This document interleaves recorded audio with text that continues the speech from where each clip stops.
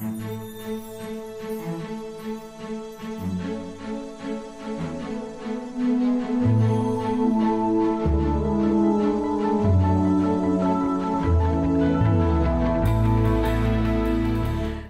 good afternoon, everyone, and welcome to the Iowa City Foreign Relations program featuring Sikowis Nobiss on this, the 2nd of November, and the start of Native American Heritage Month.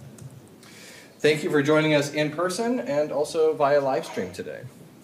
My name is Peter Gerlach, and I'm the Executive Director of the Iowa City Foreign Relations Council, and I'll be your host today. I'd like to tell you that this year we're celebrating our 40th anniversary as an organization. We have some great plans this year with a total of 4 events devoted to celebrating our supporters, our legacy in the community, and the bright future ahead for internationally focused programming. We hope that you'll check out our website, sign up for our monthly newsletters, and follow us on social media to learn more about the exciting stuff happening this year. ICFRC wants to acknowledge and thank its annual donors, sponsors, and partners for this support. This list includes the Iowa Arts Council through the Iowa Department of Cultural Affairs, Humanities Iowa and the National Endowment for the Humanities, the University of Iowa's International Programs, Honors Program, and Public Policy Center, the Stanley UI Foundation Support Organization, Midwest One Bank, Taxes Plus, City Channel 4 for providing online access to all of our programs, along with the UI Library Archives, the Iowa City Public Library, which is our new home for programming this year and going forward, and last but certainly not least, the long-standing support from individuals who have helped our organization for 40 years. Many of you are in the audience today. Thank you. ICFRC has adopted the Native American Land Acknowledgement, prepared for the City of Iowa City's Ad Hoc Truth and Reconciliation Commission and Human Rights Commission. ICFRC recognizes that our home community of Iowa City now occupies the homelands of Native American nations to whom we owe our commitment and dedication. The full text of ICFRC's acknowledgement is on our website at icfrc.org. I would now like to introduce our speaker. Sikowis Nobiss is Plains Cree, I have to pronounce Saulteaux, thank you, of the George Gordon First Nation in Saskatchewan, Canada, and grew up in Winnipeg, Manitoba, Canada, and is the founder and executive director of Great Plains Action Society. She has a master's degree in religious studies and graduate minor in Native Studies from the University of Iowa. In 2021, she received the Impact Through Advocacy Award from the Iowa Environmental Council. In June 2022, her dedication to the 2SLGBTQIA+ community earned GPAS the OneIowa Community Partnership Award.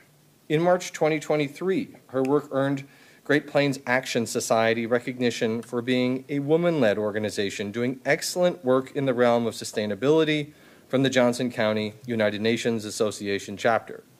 Sikowis is also a commissioner on the Iowa City Truth and Reconciliation Commission. She also sits on the Midwest Environmental Justice Grant Advisory Committee, the Centering Equity in the Sustainable Building Sector Governance Team, and the Just Transition Power Force as a guest expert, working to reduce harmful practices in corporate procurement processes. Please help me in joining Sikowis Nobiss, who will talk about border imperialism, control of land and bodies through colonial violence.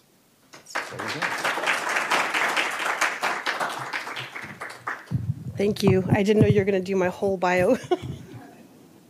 I appreciate the invitation. I'm really glad to be here and was actually kind of excited to hear that this organization exists and that you wanted to hear about the issues that we face as Indigenous peoples concerning borders, because that's something that honestly isn't really talked a lot about, but yet is one of our biggest issues here in the U.S. and Canada and actually around the world. You know, Indigenous peoples have been pushed off their land and controlled by borders, but are, you know, basically protecting 80% of the world's biodiversity still. So to talk about borders is actually a very important subject, a really important thing to do. And so I'm actually going to start off by reading you a intervention I gave at the United Nations Permanent Forum on Indigenous Issues in 2019 on border imperialism. And I shouldn't say that I gave, that a group of us gave. It was a group of us, Indigenous folks from around the world that wrote this. There was 5 of us in the group. So we talked about the things that connect us as Indigenous peoples in terms of our culture and our language, but then also the issues we face, and one issue we all face is border imperialism. And so I'm going to read this because I think it does a good job of contextualizing what we're here to talk about, and then just talk about my experiences and thoughts and some information about borders. In reference to the,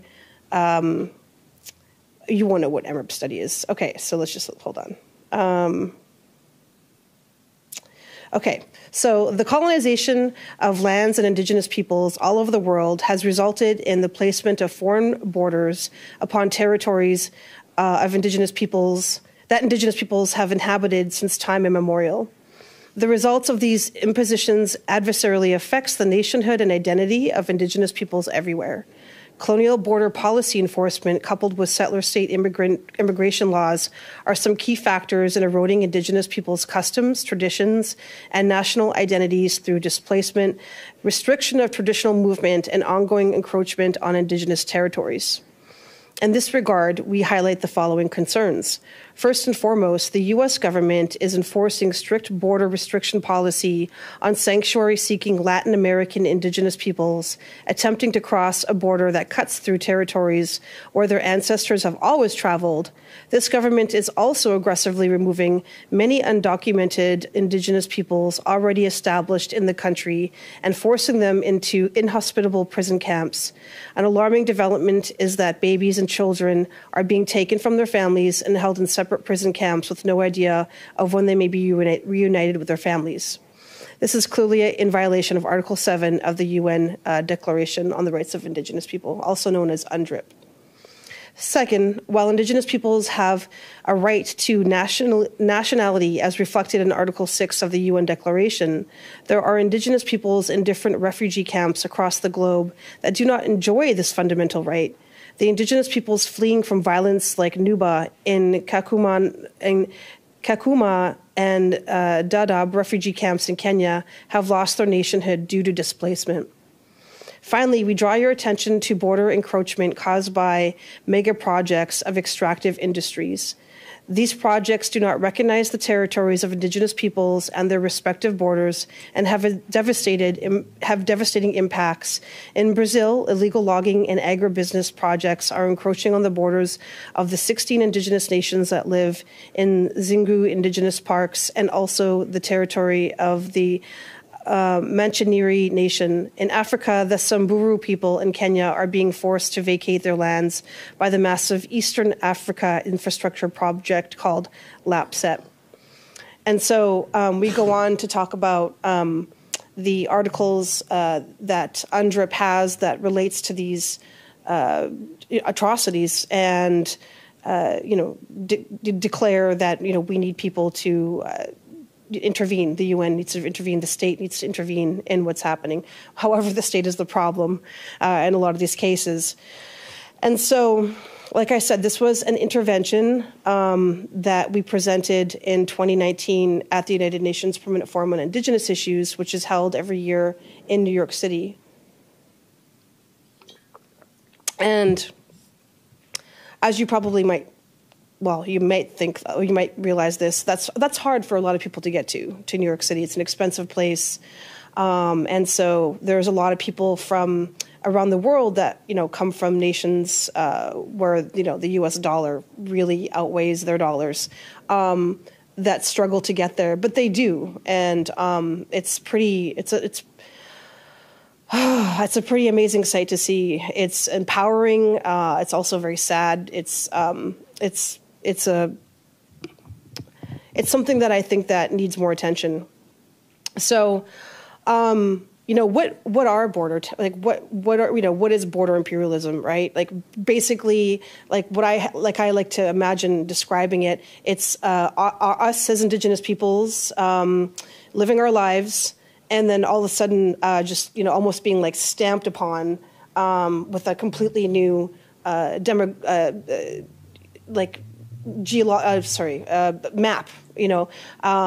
with different ways of defining the land, different placing us in different areas that aren't necessarily our areas where we thrived, and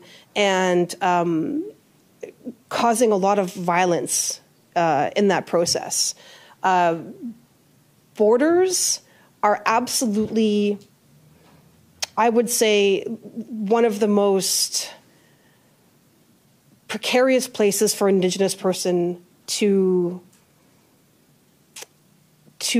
fight against. In my opinion, the state, these countries are very, very, very dedicated to upkeeping their borders.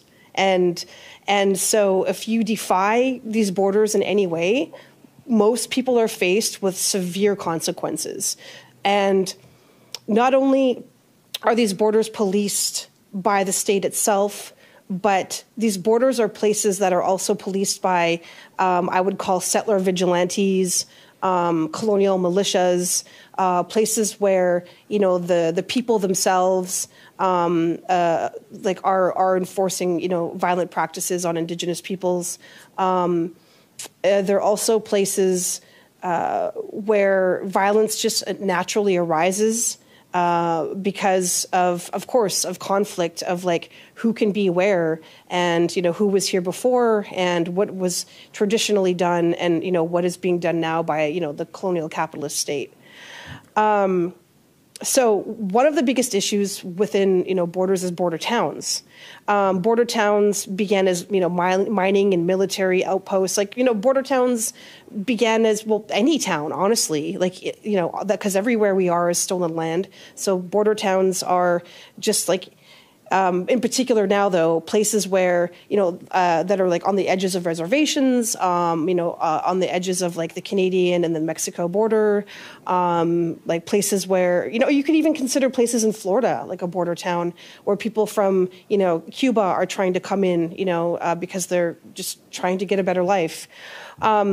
So border towns began as mining and military outposts established on the perimeters of reservations.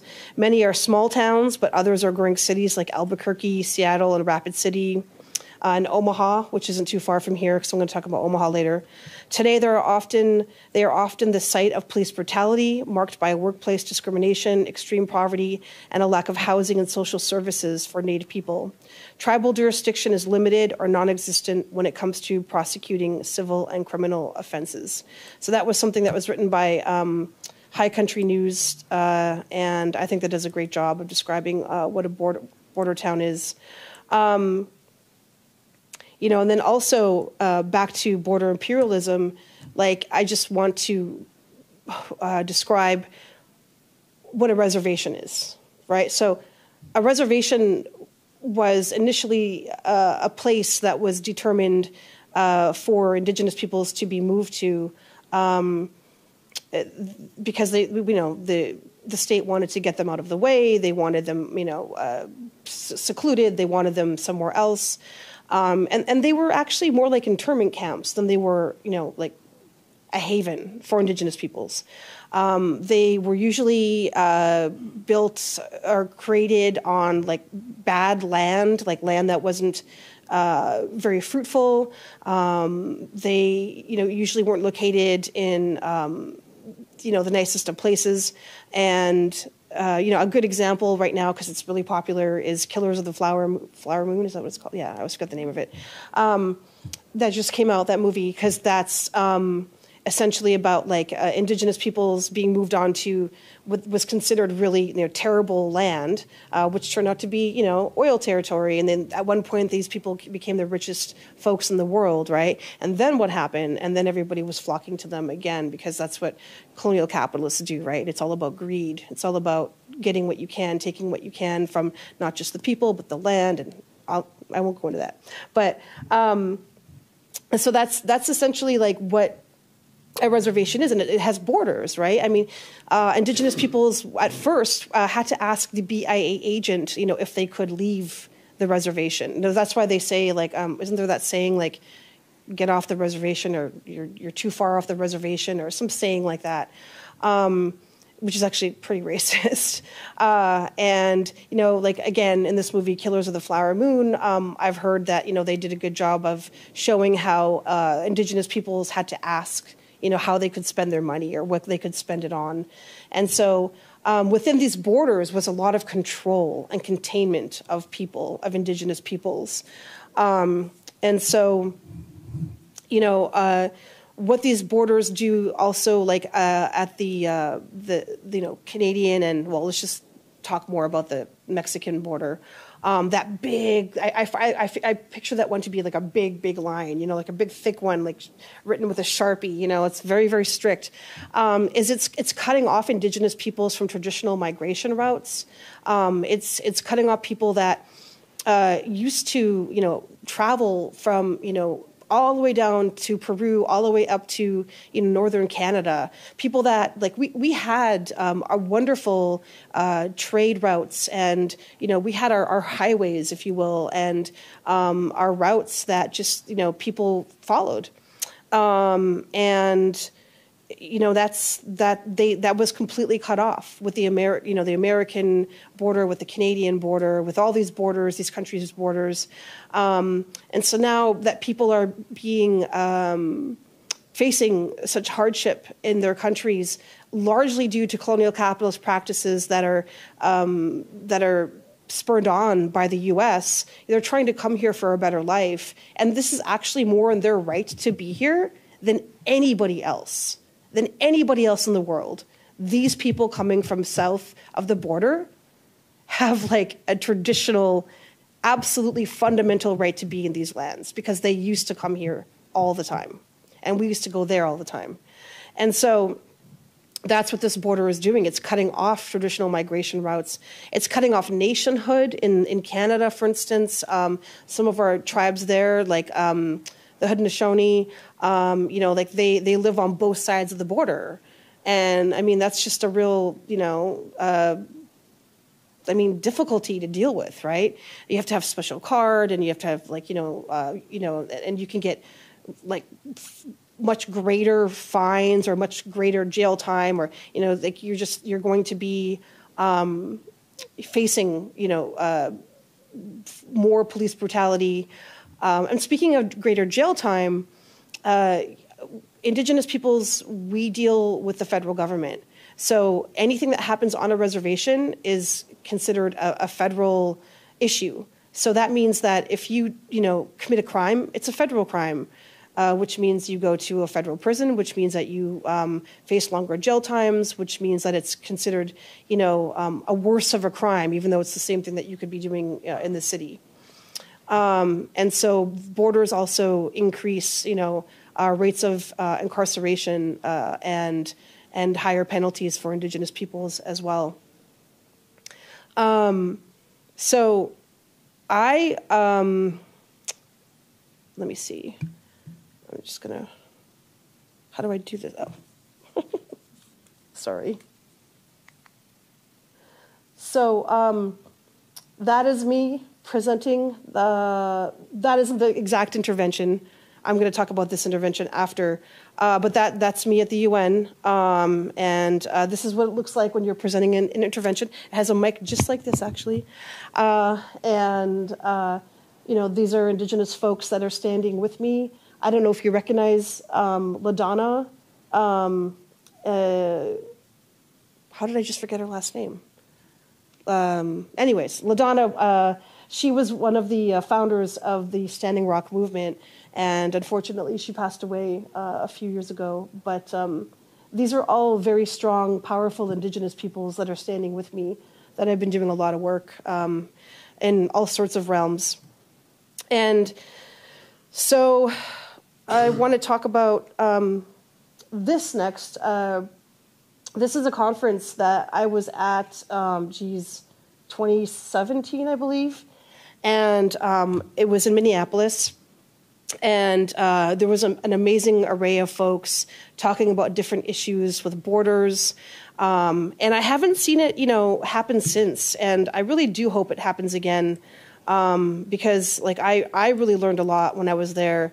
I was actually really excited to listen even to this one particular presentation that talked about Japanese internment camps that were housed within reservation lands. I mean, to me, that was wow, kind of mind-blowing.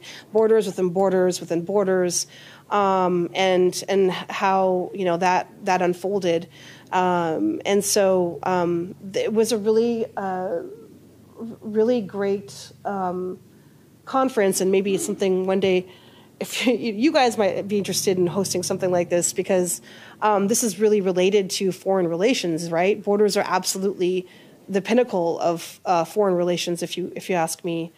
And so I want to also talk next about this right here, this group, Culture Hack. I've been working with Culture Hack Labs now for, I guess, since July. I got picked to be part of a national cohort of Indigenous peoples. There's 25 of us or 30 of us from Central, South, and North America, from Puerto Rico, Guam, Kauai, South Africa.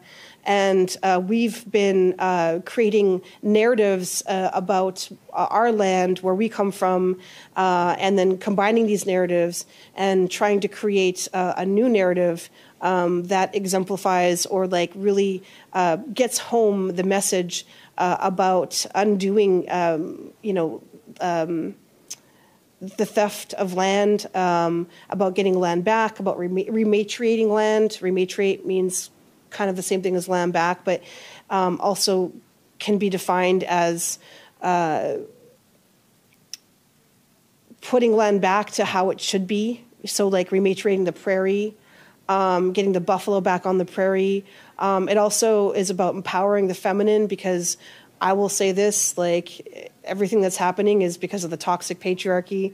The colonial capitalism brought with it a toxic patriarchy, and we're sitting at the precipice of a climate crisis right now because of that very reason. And I think if women around the world, we'd be so much better off. And so we've been working on these projects. Our group's project was about debt, and people living and owning land, and just kind of how we are defined by debt. And this does come back to the border issue again, because the whole idea of this group that and what we're working on together is really about getting the land back to Indigenous peoples. Liberating the land is another way to look at it. Maybe it's not just getting the land back to Indigenous peoples, but liberating land that is just so unhealthy, and healing that land. And transitioning, from this idea of ownership of land to something else, which I know is very hard for a lot of people to imagine. But before, and I wish I would have put this slide in here. But before, we had this issue with land ownership, Indigenous peoples were very quite confused, actually. They were like, what are you talking about? I'm going to trade you this for this piece of land. I think, and that's why you hear these jokes about Indigenous peoples trading a small amount of things or a small amount of money for land, because like for them that just wasn't really a concept. For us, it was land is something you don't buy or sell. It's just there. And yes, we do have our territories. People did have their places, and yes, they did fight, over like, who was where, but it didn't necessarily mean that person owned the land. It just meant that that's where they were, at that time. And so there's a really great quote, and like I said, I wish I'd put this slide up, but it's by Piao Piao Mox Mox, who was Walla Walla. And in 1855, he said, goods on the earth are not equal. Goods are for using on the earth. I do not know where they have given land for goods. And so that quote, like, always really hits me, like, really hard, because, he's trying to understand, like, how people can possibly, like, imagine, like, that you can just trade the earth. And I think that's a really powerful notion to keep in mind. And so that's basically what this is all about. So they actually brought us to Costa Rica in August, and we spent 7 days there together working on our projects, and we're still working on them as we speak. But I think this is a really powerful group of folks, and I'm excited to be working with them. An offshoot from this is that myself and 3 other women have been chosen to be in a think tank, if you will. I don't know what else you'd call it, to work with lawyers from around the world and other, I guess, funders, if you will, like to try to put together a framework for land back. So again, yes, this is all about border imperialism, because the land is, I mean, when you think about it, it's 98% of agricultural land in this country is owned by white people. And sorry if I'm offending anybody, but like white people don't know how to farm. And like, that's just the true, just the true reality of the situation. Because if they did know how to farm, Iowa wouldn't be in the place that it is right now. Iowa is the most biologically colonized state in the country. Iowa is the #1 contributor to the dead zone in the Gulf of Mexico. Iowa's cancer rate is like sky high. I believe it's like 2nd in the country right now in terms of rising cancer rates. Why is that? Because white colonial capitalist farming practices are, very, very linked to pesticides, herbicides, fungicides, fertilizers, monocropping, GMO, just high yield farming, like just turning that over and over and over, as quickly as you can. So we're now to a point where, in some places in Iowa, the soil used to be as deep as 9 feet, and now we're up to inches. And the UN says we have only 60 harvests left. And all that soil is just being washed off because, well, monocropping is, shallow root plants like corn and soy. So there's nothing to hold on to the soil anymore because all that beautiful tall grass prairie and those beautiful roots are gone. And so we're losing everything into our waterways, which eventually end up in the Mississippi River, which eventually end up downstream in the Gulf of Mexico, leading to more of their natural disasters, actually, because they're facing a drought right now, and salt water is inflowing now into the Mississippi River area. And obviously, there's not a lot of water that can get through all of the sediment buildup, which is our soil. It's like, it's so connected, right? And do borders matter in this case? I mean, does the border matter, right? No, it doesn't. And I'll actually, maybe I'll move up a little bit about that.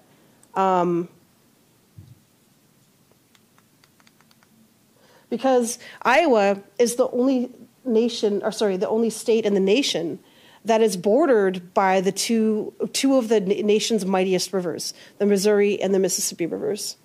So it's really unfortunate that Iowa is Big Ag's sacrifice zone, is a place where land is basically just fodder for agribusiness, and not even just agribusiness, but honestly, like the type of farming that colonizers brought into this land is why we're in this predicament in the first place. Because what is the first thing that they did between the 1830s and 1860s was they just completely tilled everything.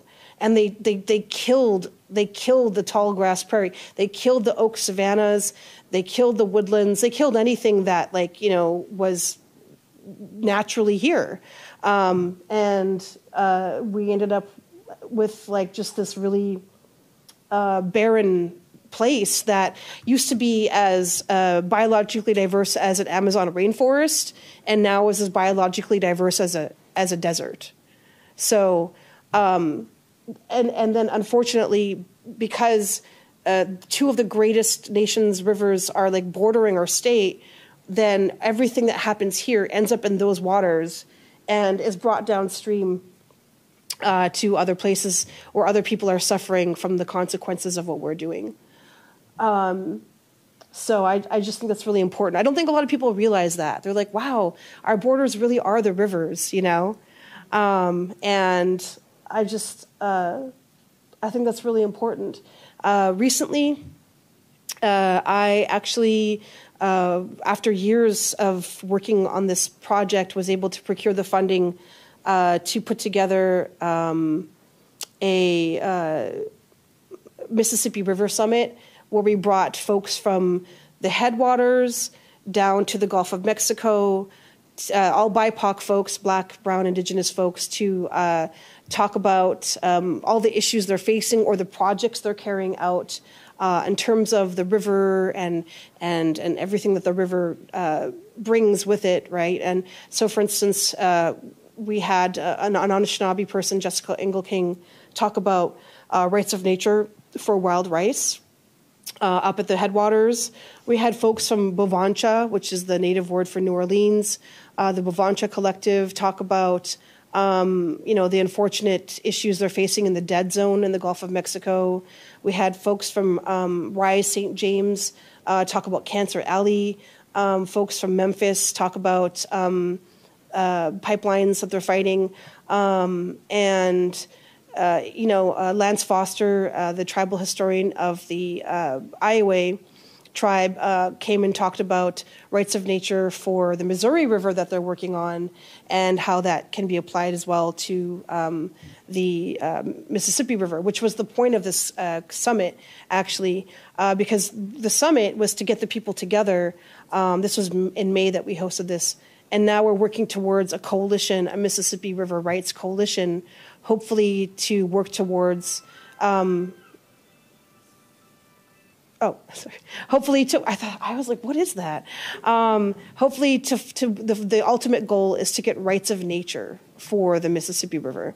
And that's going to be difficult because that will involve a lot of borders. It'll involve a lot of states getting involved and, but that's our goal. Rights of nature basically means recognizing that an entity has like almost the same kind of rights that a human does. And so the Mississippi River right now is very sick. It's the most polluted river in the nation. And she really needs our help. And, we need to look at her as a relative, just like we do, like other. And as Indigenous peoples, we also look at other beings as relatives, like the buffalo or the salmon. Right now, Indigenous folks are working on getting rights of nature for the salmon. Just like I said, folks are working on getting rights of nature for the wild rice in northern Minnesota. So that's my little spiel about borders in Iowa.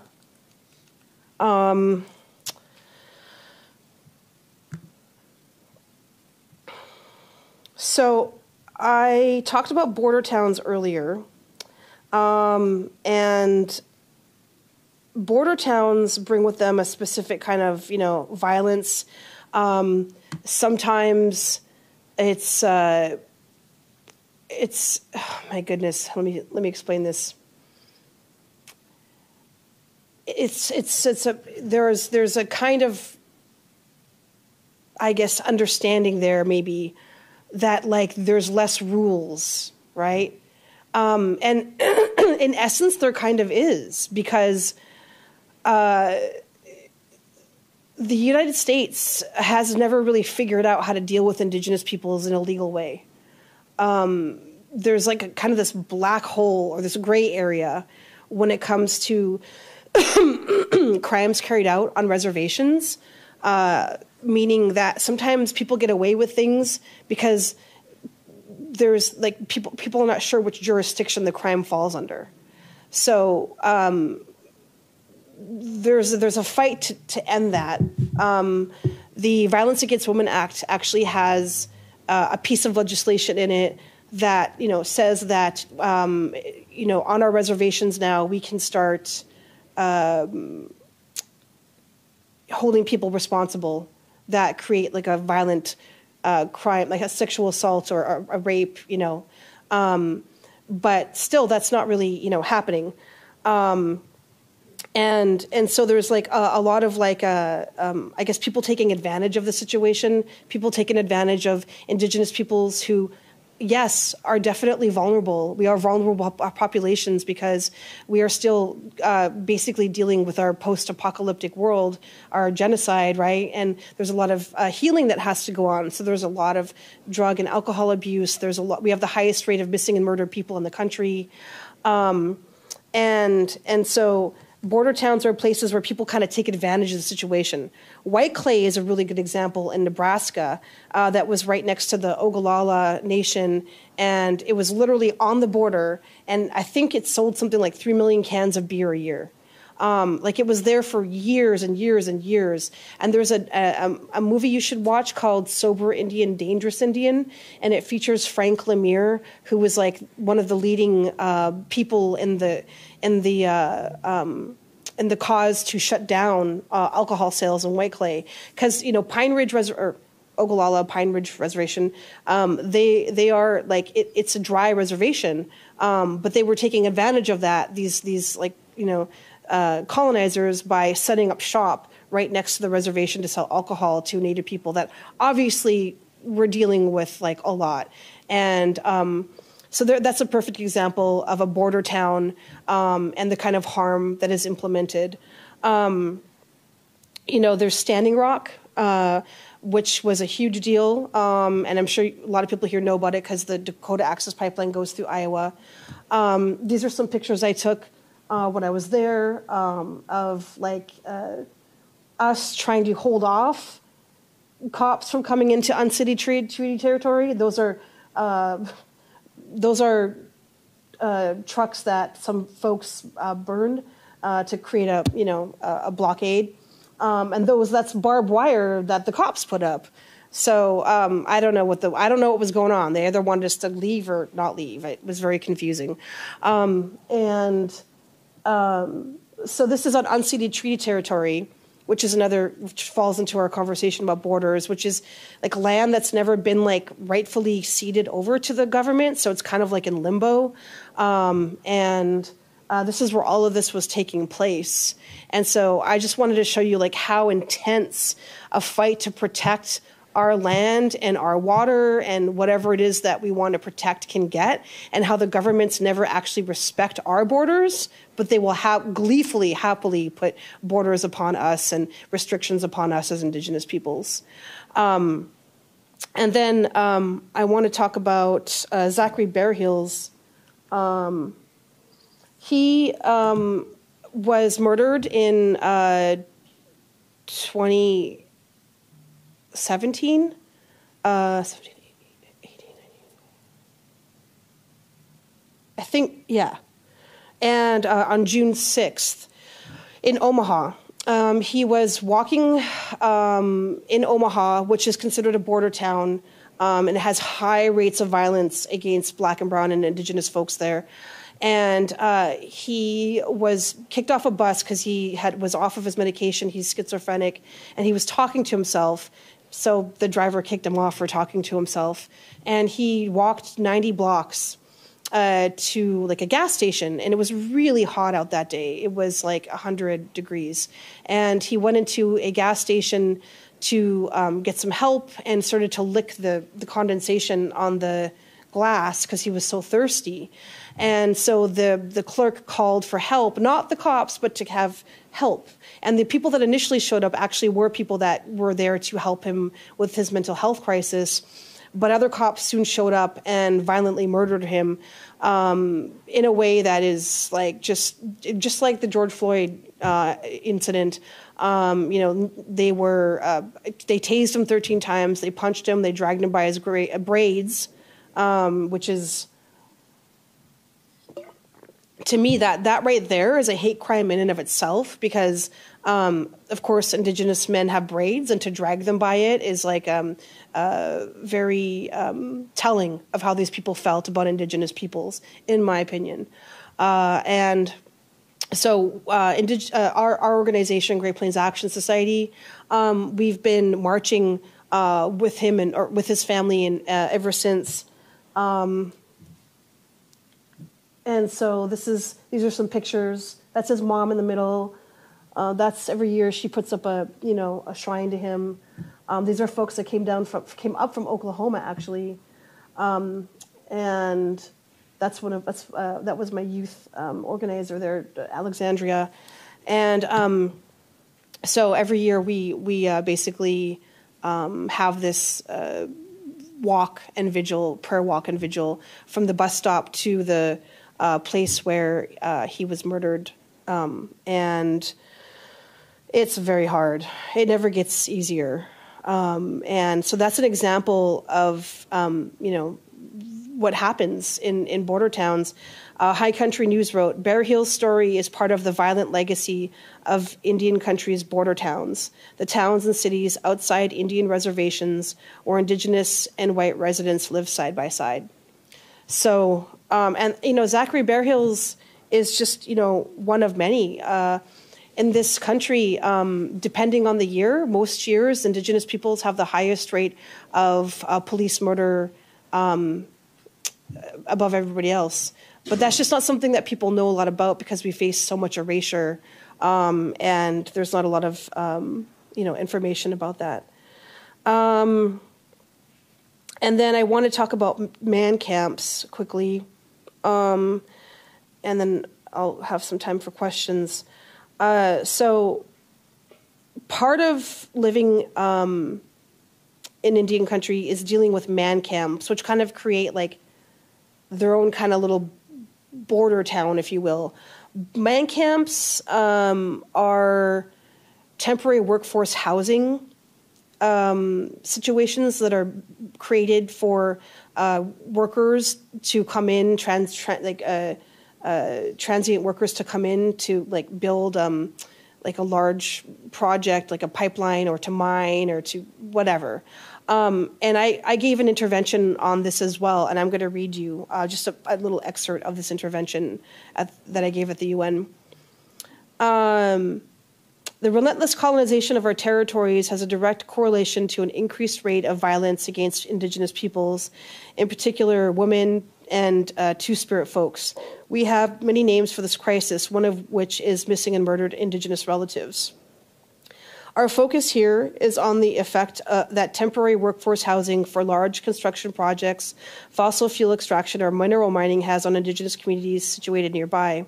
As James Anaya has stated, Indigenous women have reported that the influx of workers into Indigenous communities as a result of extractive projects has also led to increased incidents of sexual harassment and violence, including rape and assault. Here we highlight the following two examples. A study in Canada examining the potential impacts associated with the Mount Milligan mine in British Columbia on the Naklazdee and the Tlazden First Nations. It was found that the local community experienced a 48% increase in assaults with a weapon, a 50% increase in aggravated assaults, a 38% increase in sexual assaults, a 37% increase in missing people's reports. According to a report released in 2017, there is also a correlation between an increase of violence and the Bakken oil boom. On the Fort Berthold Indian Reservation in North Dakota, located in the middle of the Bakken oil fields, there has been a 70% increase of federal case filings between 2009 and 2011. The report states that since the boom, Native American communities have reported increased rates of human trafficking, specifically sex trafficking and missing and murdered Indigenous women in their communities. So that's very important as well. I don't know if I mentioned this, but there is very much a high rate of sex trafficking that goes on around our borders, on our reservations, that happens, even during hunting season.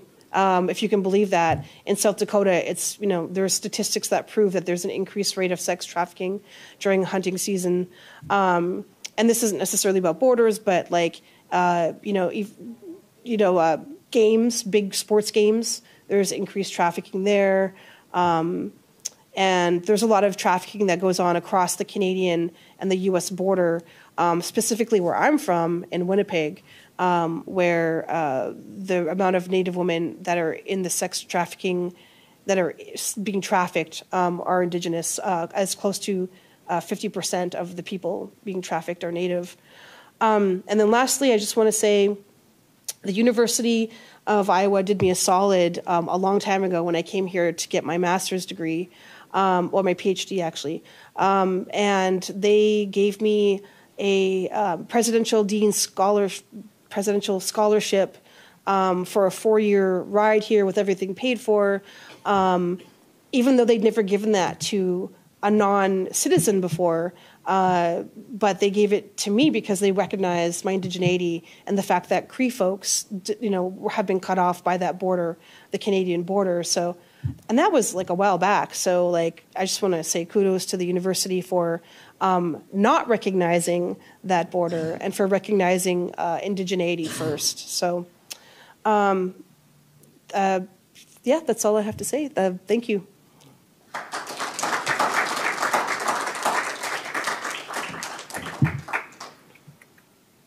I had a microphone, but I put it down somewhere.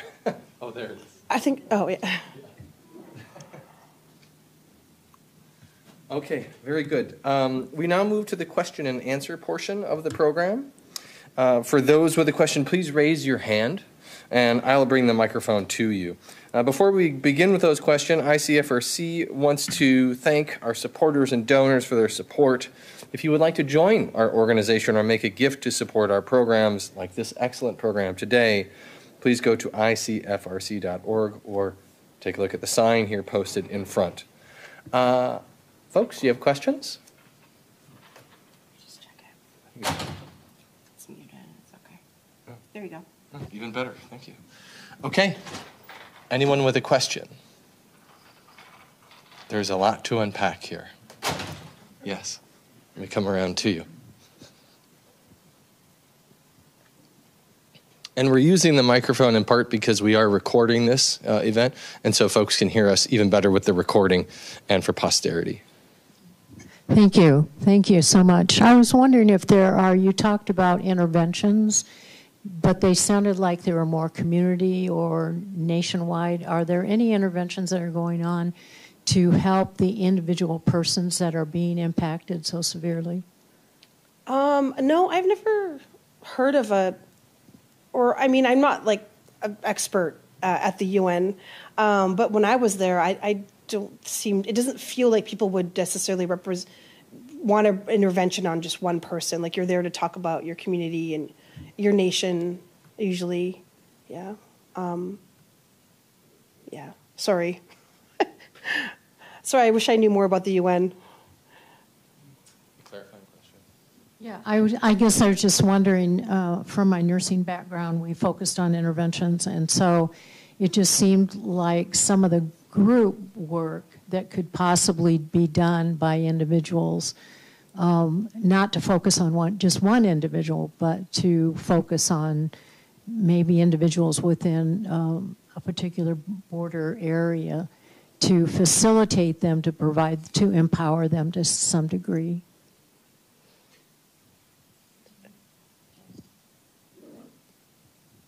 Thank you very much. I learned a lot, and I very much appreciated the information and the perspective you presented, which shows how the UN provides a platform or a forum for groups like Indigenous peoples that have never had that platform before. And I was wondering if you could share with us what reaction do you get from the member states at the UN when you make these interventions? Do they comment back? No, I don't even know if they're allowed to comment back. It's very, very bureaucratic. Yeah. You know, you have your 3 minutes, and you know you have to do everything in the right order. You have to have your hand raised, and then you have to remember to press the button. And if you don't do that, then too bad. And they'll cut you off at 3 minutes. They won't let you finish even like your last word. And they don't have time to respond necessarily. I think at the end of like a certain block, they might have some response of the people that are up, the delegates that are up representing that year. And yeah, I love the UN as a place to get across these important issues so you can elevate what it is that you're trying to talk about. But in the end, I always wonder, like, all these interventions, these thousands of interventions that come through, like, I feel like they just end up in a pile, you know, somewhere, a stack of paper, and then that's it, you know, because the UN doesn't actually have any, like, legal domain here. You know, like, the United States does not recognize the UN's, declarations as any, you know, legally at all, so... Could I ask a related question? Are you aware among the UN member states, are there some governments that are more sympathetic to your points of view? Yeah, there are. And I believe even like the province of British Columbia has begun to adopt some of these declarations, legally. So there are people, or there are nation states around the world that have adopted some of these declarations legally.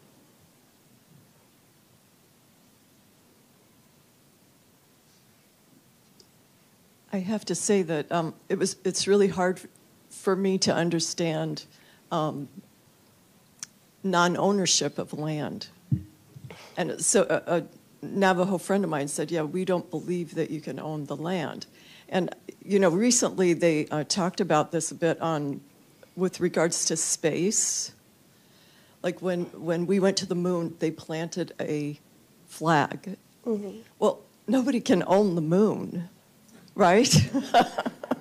Or right is a question mark. I don't know. Elon Musk might be working that way. And the other thing, I was attracted to the title of your lecture because of controlling land and bodies. And I know that there are a lot of women that migrate from Mexico and South America. It's one of the highest rate of rape on their way here. Mm-hmm. And also death, you know, in the middle of the desert. And then even apparently one of our Supreme Court justices did not allow a woman to get an abortion for quite a while. So I don't know if you could talk about that a little bit. Yeah, there is so much violence at that border. Even the coyotes, like themselves, that are supposedly taking these people, are taking advantage of these people, and a lot of women get raped in that way as well. They get trafficked in that way. There's like there's trees that have women's underwear in it that signify like just this woman was raped. Here's her underwear. This is true. I mean, I know this from firsthand, like talking to people firsthand about it. Like, again, I'm going to talk about VAWA, the Violence Against Women Act. It has increased protections in there for Indigenous people, for the LGBTQ community, also for migrant women, because they are aware, the United States is aware that migrant women faced very, high rates of sexual assault and just, violence in general, because they are, they are definitely in a situation that they can be taken advantage of, right? Because if you're here illegally, what are you going to do? What recourse do you have? So that's definitely taken advantage of that border. Borders are just, to me, just like places where violence thrives. I do have a question here from a viewer online. Would the granting of dual citizenship to Indigenous peoples whose nation is violated by a colonialist border improve their life? I mean, I think a lot of them, I mean, I don't know if they do or not, but yeah, I mean, sure. I mean, I have dual citizenship.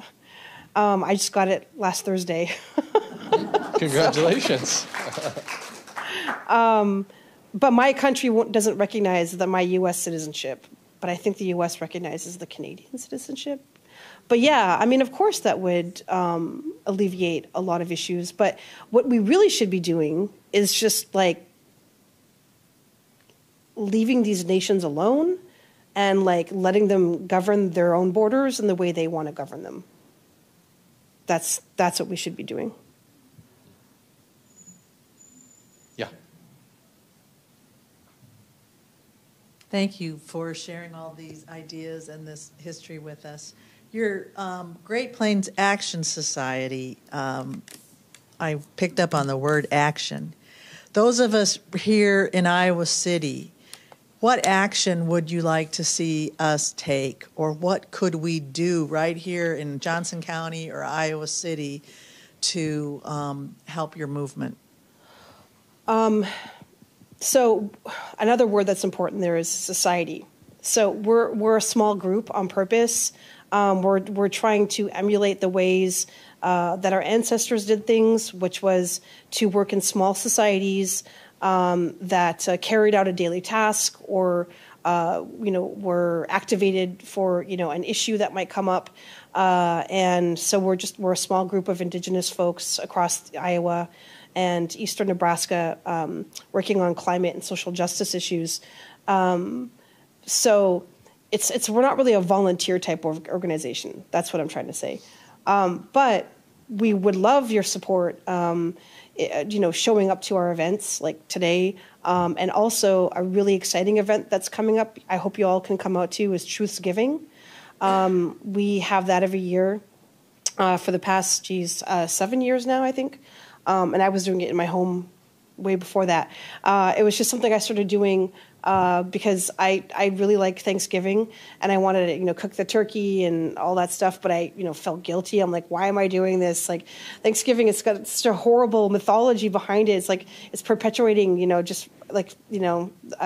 stereotyping, and it whitewashes the truth. And that's what this shirt is actually for. The truth will not be whitewashed. It's partially for our Truth's Giving work. And I started calling it Truth's Giving in my house because I said, okay, we're still gonna like really enjoy the dinner and getting together and celebrating the harvest and eating Indigenous foods, but we're gonna tell the truth.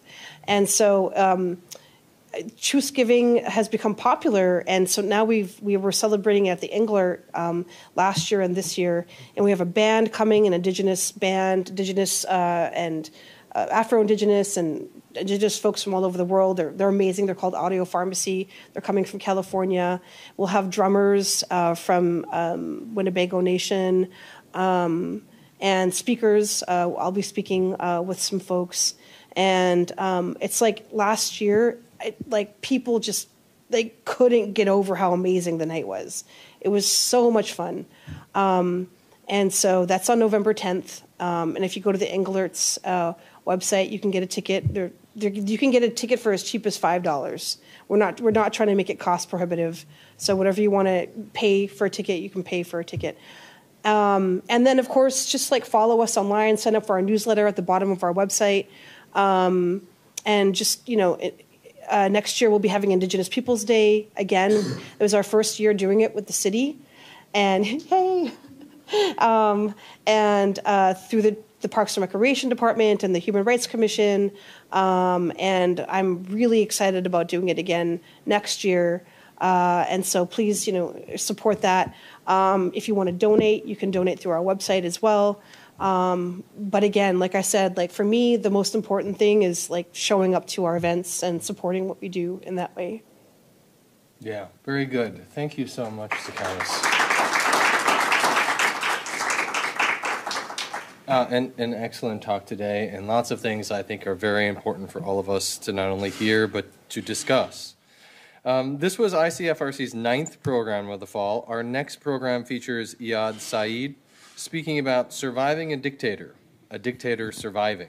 Join us for that from 6 to 7 p.m. on Wednesday, the 8th of November, right here in the Iowa City Public Library, where Saeed will ask timely questions such as what happened in Syria since it stopped being a breaking news hot topic, how are the Syrian people surviving post-Civil War living conditions, is Assad still at large, and why does all of this matter? With that, thank you again very much for joining us, and thank you so much, Sikowis. We are adjourned.